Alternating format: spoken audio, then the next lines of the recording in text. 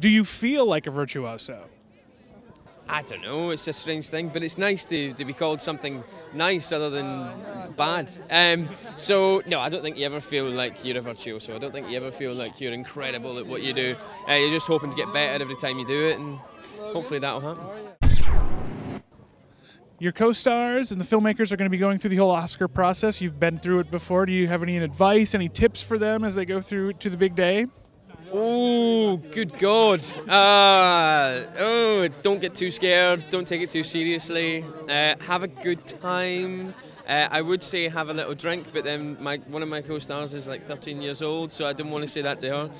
I hope she's okay. I hope she doesn't get too caught up in it all, and I hope she manages to be able to step away from it, you know. Did this film feel special when you were making it? Did it feel like it had a little extra something going on? It did, yeah. I mean, you can never tell whether people are going to like it or not. You can never tell whether it's going to be a success or not. But you can definitely feel that what you're doing is something that you appreciate more than something else that you've done in your time. Yeah, it felt special to me. But again, you never dare to assume that anyone else is going to think that, you know.